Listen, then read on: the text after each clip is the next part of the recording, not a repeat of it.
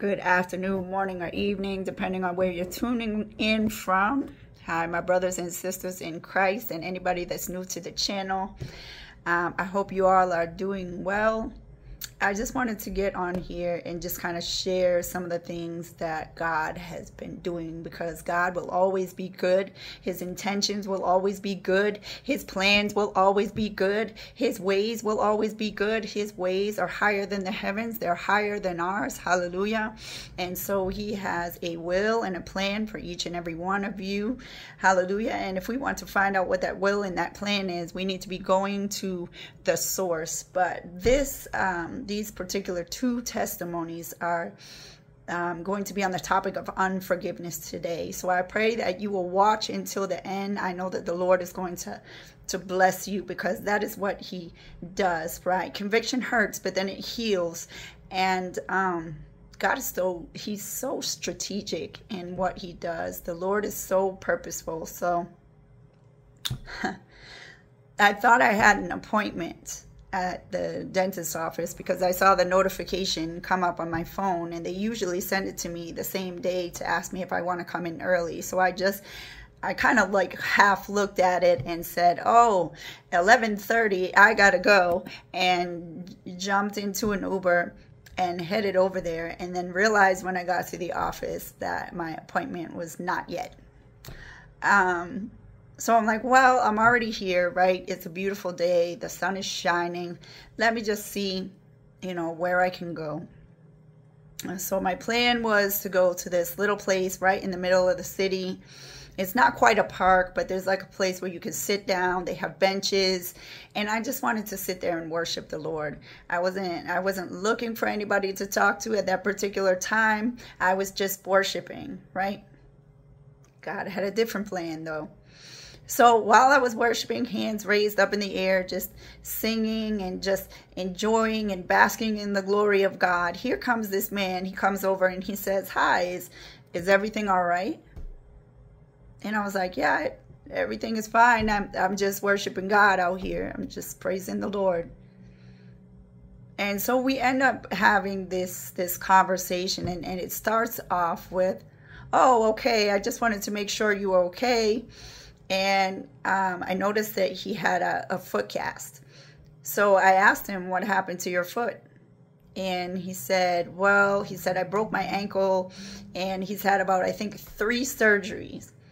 And I was like, oh, wow. I was like, well, I'd really like to pray for you. Now, initially, I was going to pray for his ankle, but then he starts talking about his wife and how she was diagnosed with cancer.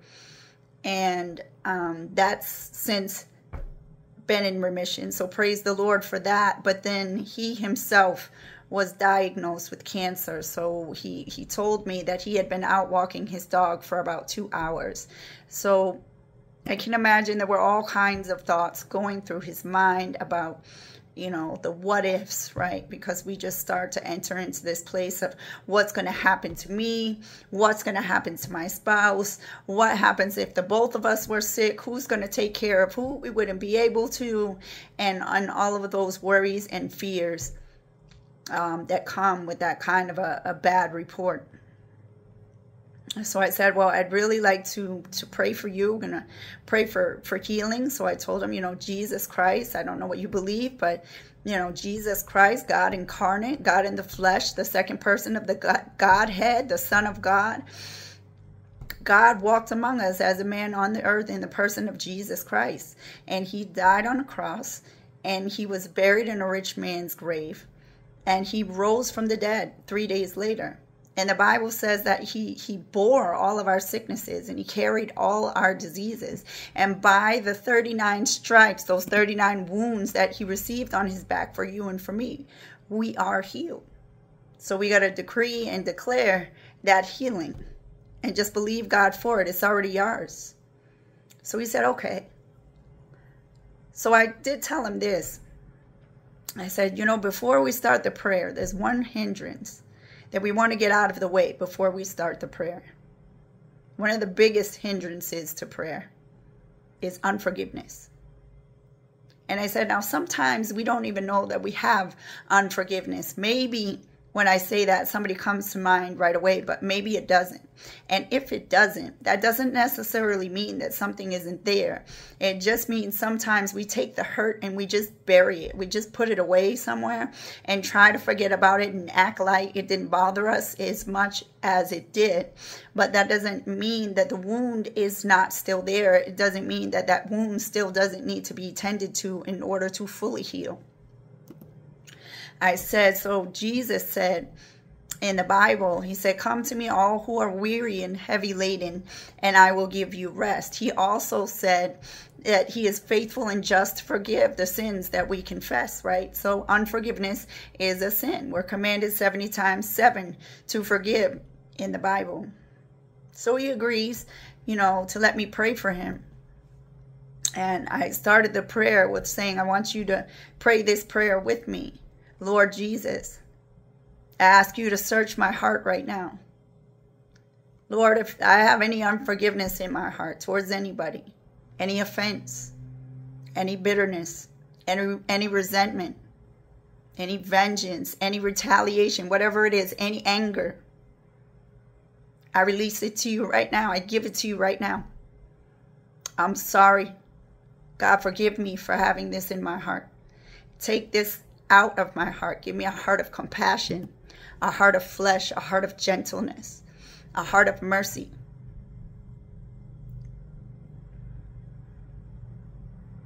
Pour your love into my heart for the people that have hurt, harmed me, caused me offense, whatever it is, falsely accused me, violated my trust, betrayed me, whatever it is.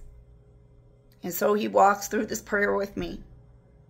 And I prayed for his wife. I prayed for a covering over their marriage. I prayed that the Lord would bless their marriage. I prayed that no sickness, pestilence, infirmity, or disease would be allowed to go anywhere near their home, not just their dwelling place, but their bodies either. I prayed for all sickness, pestilence, and disease within themselves, within him to go, and that it would not return for her. In Jesus' mighty name. And this man, he hung his head for a few seconds afterwards. He was very quiet. And then he goes, I feel better.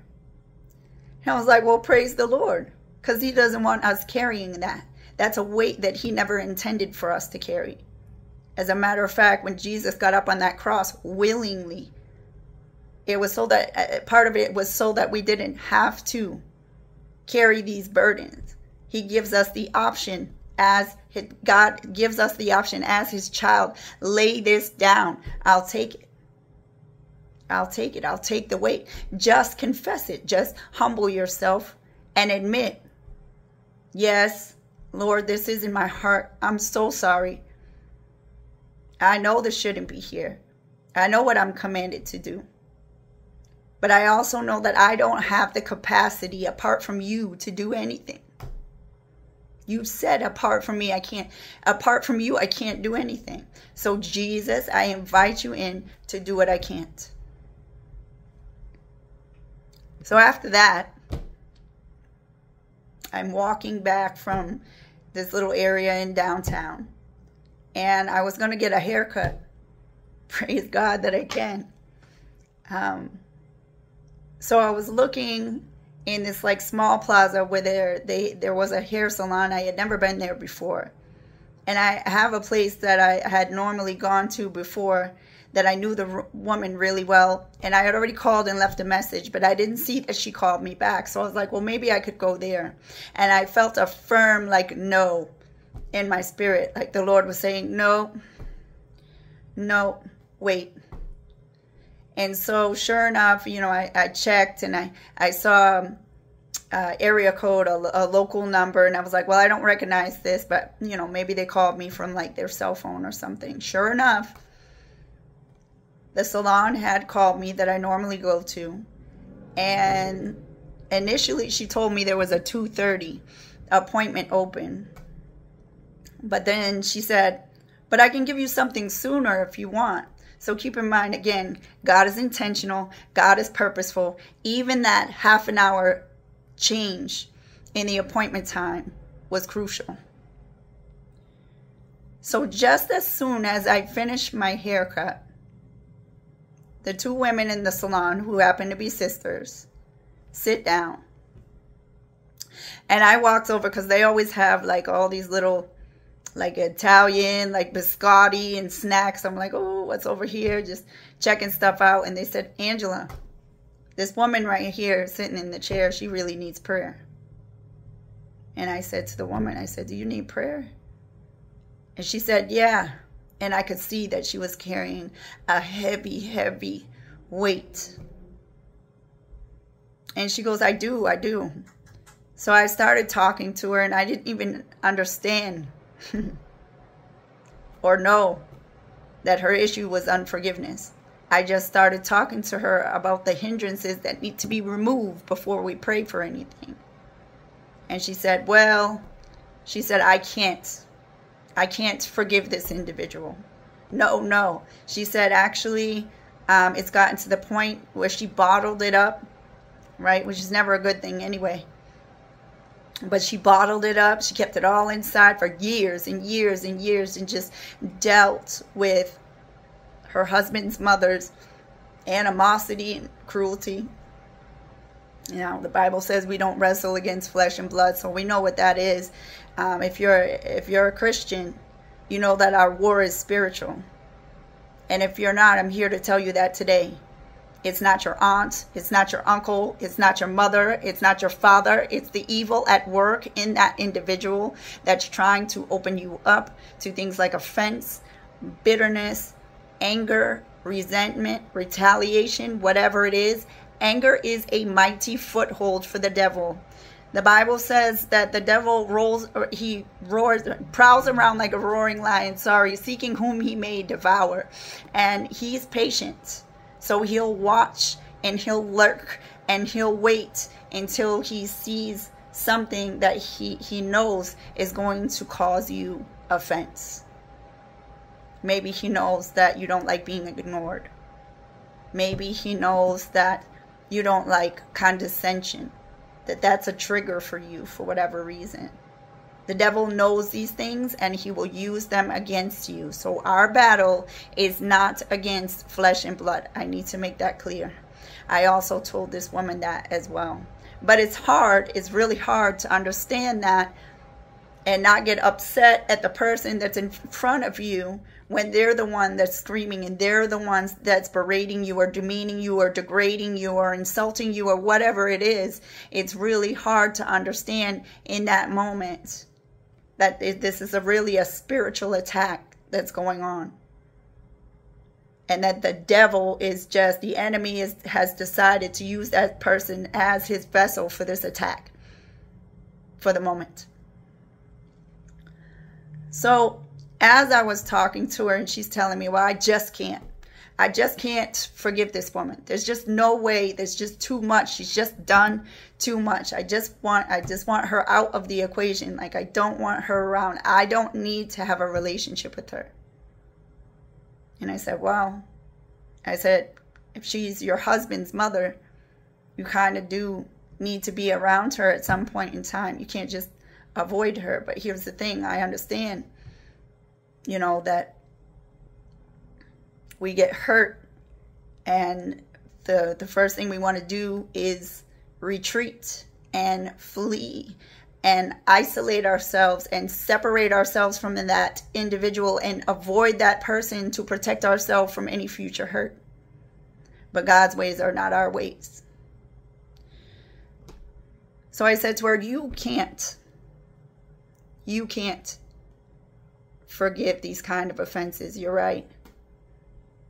But Jesus can.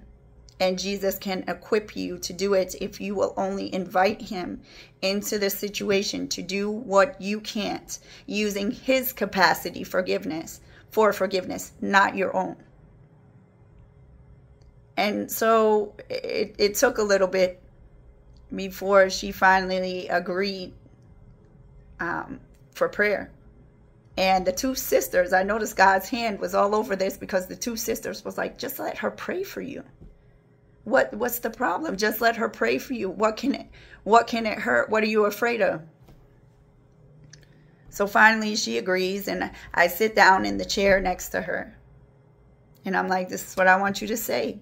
Kind of along the same lines as the prayer that I did with that man, Mark, in the park or whatever you want to call it. And so she does this. She walks through the prayer with me. And I said, no, you're just going to, I release it to you. You're just going to say, I forgive them. I forgive the people who have hurt and harmed me. Not just her, but anybody else. And she had unforgiveness towards herself. And I'm like, release that to him. Give it to him right now. Jesus, I'm sorry for having this in my heart. Lord, forgive me. Please cleanse me of all unrighteousness. Please take this venom, this poison out of my heart and replace it with the fruits of your spirit. Replace it with your gentleness and your kindness and your understanding and your compassion and your patience and your love. As soon as she started saying this, she was weeping uncontrollably, crying, just wailing. And she started to sweat profusely. And she noticed that her shirt was soaked from all the sweat. And the other two sisters, both the sisters were crying because the Holy Spirit moved in on all three of them during this prayer. It was beautiful, beautiful. Only God, only the one true living God, only Jesus Christ, only our Father in heaven can shift an atmosphere like that and touch everybody in the room when the prayer wasn't even meant for them. They saw this woman's brokenness, and when she lifted her head up, she was a little embarrassed at first because, you know, she had cheeks streaked with mascara. I said, don't worry about that. I said, I can see the peace on your face. And it was unmistakable. Both the sisters said the same thing. You look so calm. You look so peaceful. Hallelujah. So God made a divine appointment with this woman. He made sure that I didn't go to any other salon. He made sure that the sisters were involved in it so that this woman would finally accept the prayer. Because at first she was already setting herself up for failure by saying, I can't. And I told her that that's okay. You're right. You can't. You don't have the capacity, but God is more than able to do what you can't. What you don't want to do, what you never want to do, is hold on to that and let it fester for years and years, because it can cause all kinds of, and I told her about this, physical pain and illnesses. And she admitted, as we were talking, that she had all kinds of health issues, all kinds of afflictions popping up since this whole ordeal that had been going on for years and years. And part of the reason was this. The Lord gave me this word before I even started to pray for her, and said that both of them had it. Not just the woman that I was going to pray for, but the husband's mother. They were both dealing with a root of rejection. So the Lord was trying to show her another perspective and trying to explain to her that the mother had suffered deep wounds of rejection as a child. So the one person that wasn't rejecting her, the one person that wanted her around and wanted a relationship with her, she was clinging to her son like a lifeline. And she felt threatened by anybody that would try to take him away from her. She felt threatened by that. Even though this woman is not a threat. She's not a threat. His mother was, she's still a part of his life, but she wants all his time. She doesn't want to share him with anyone. And part of the reason why is this deeply rooted rejection, a curse of rejection, strongholds of rejection, a spirit of rejection. And now this woman was dealing with the same thing because of what the mom was doing. So rejection is generational. It goes on for 4 generations, right? So that needs to be broken in the name of Jesus. So we prayed for that first. I prayed for generational curses of rejection to break off of her. I prayed for the mother, for her to be healed of that deep wound of rejection as well. I prayed for the mother to, make an exchange with Jesus where he's going to take her heart of stone and give her a heart of flesh and make her see that, that nobody is going to take her son away, but she also cannot expect no one else to be around or want any part of his time. That's not realistic. So I prayed for mending in their relationship. I prayed for mending in the family, for grudges to be dropped, for communication to be improved upon in such a way that people feel heard and understood. And then she told me that her son was also battling with addiction, so we prayed against that. And the Lord spoke something out of my mouth, and I know it was a prophecy, and it was so just beautifully timed. And the Lord said, not only am I going to save your son and pull him out of that, I'm going to meet him like Jesus met Saul on the road to Damascus. It was so beautiful. And the hope that was just rising up on her, you could see it. Because Jesus is our blessed hope. He is the hope of glory. So I don't know what you're dealing with today. Maybe you have some physical ailments that you've been dealing with, some physical afflictions, some sicknesses. Maybe you've been into the doctors. Maybe they can't figure out what's going on. Maybe you're just having these like trial run after trial run, trying to figure out what is the cause of this pain, what is the cause of this sickness. 9 times out of 10, it's spiritual. 9 times out of 10, it's spiritual. And it's generational. A lot of times it's generational illness. Now, it may not be the same for everybody, but infirmity might be a curse that runs through the bloodline. So that needs to be broken. But one of the things that gives the enemy legal right and permission to mess with a family is unforgiveness. It's an open door. It's an open door. And so unforgiveness in our hearts, like when we let it go, that's not a one-time thing. In this walk, you're going to be doing that consistently. King David said, "Search me, O God, and know my heart. Search me daily. Search me, O God, and know my heart. Try me and test me. Know my anxious thoughts. See if there be any wicked way in me, and lead me into the way everlasting."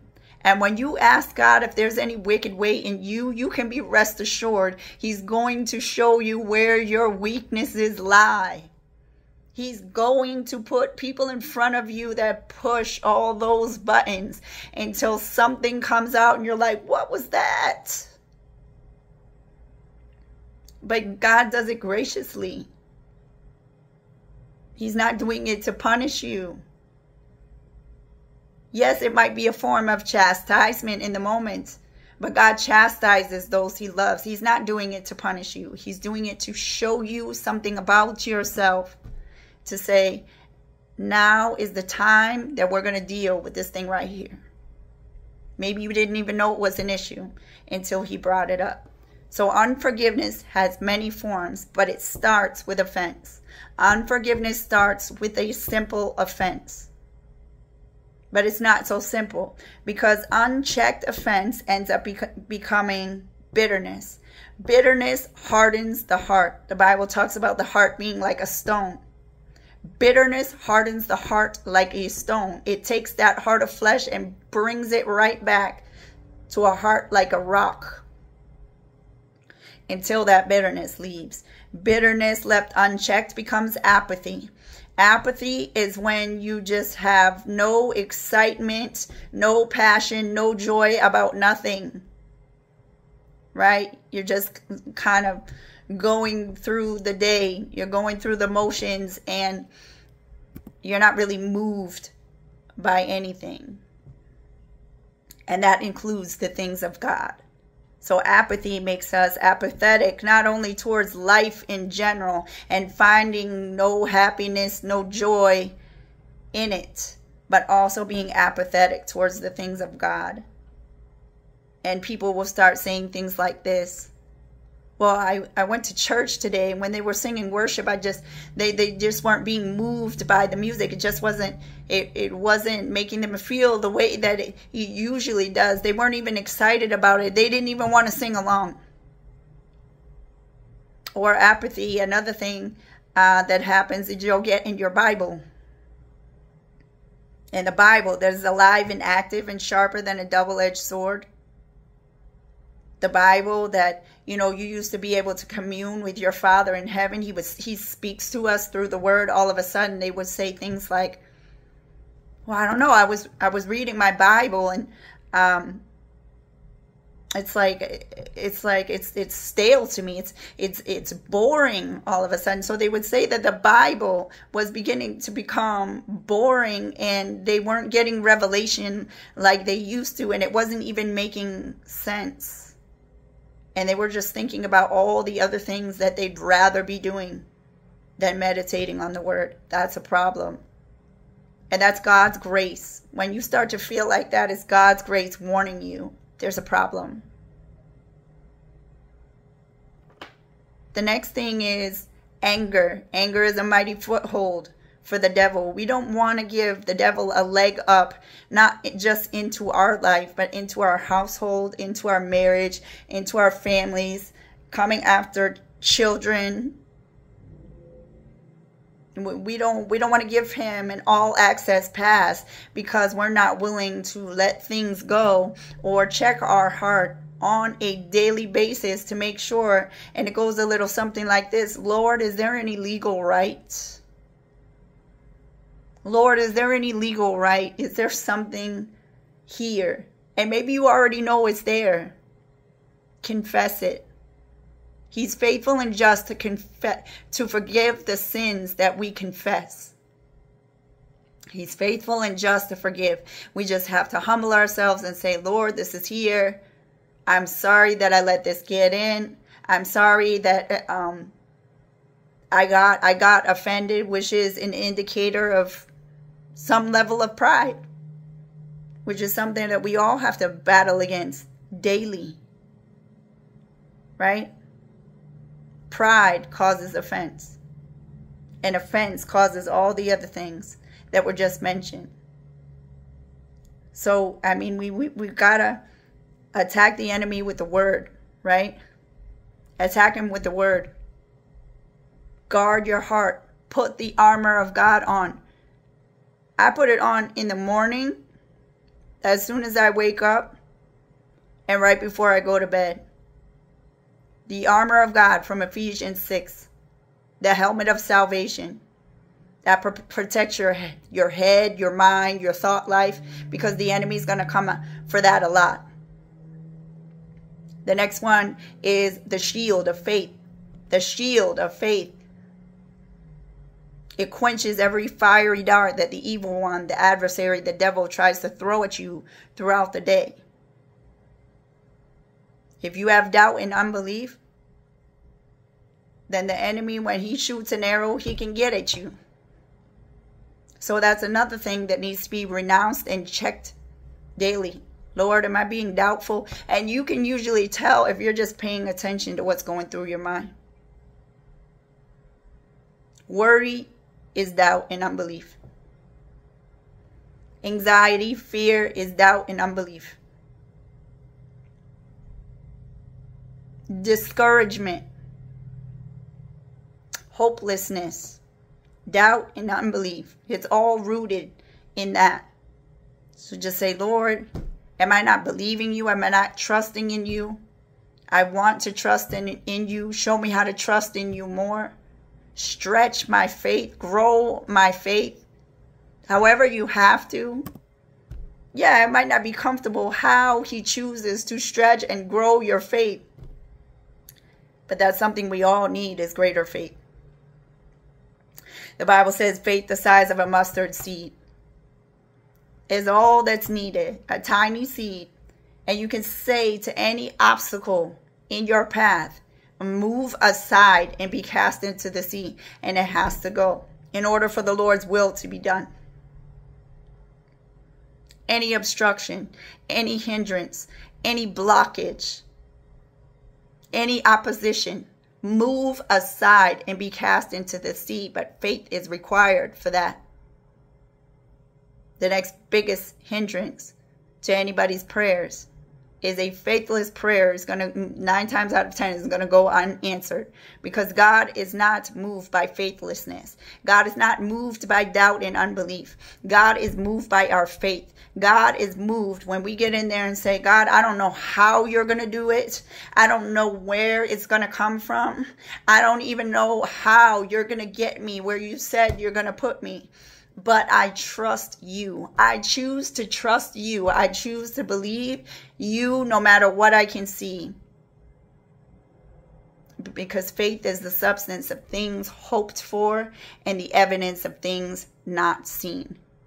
And that's what God wants from you. He wants you to take a look at the situation, not see any likelihood or possibility that that could turn out the way that you are expecting or anticipating it would, or how he said it would. And just trust that he's going to get you through. He might not do it the way you're expecting. You might even think you have a better plan than God. Please don't. When we think we have a better plan than God, we need to humble ourselves, and quickly. Because God knows the end from the beginning.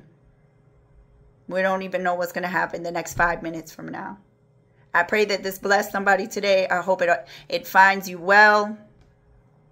I just want to let each and every one of you know that I love you. I will try to go through the comments. There's been a lot going on lately, but things are slowing down just a little bit. So I want to be able to go through the comments and answer the rest of those prayer requests over the next few days. But I love you all. Continue to email me as well if you want prayer. My email address is aambrose2010@gmail.com. God bless.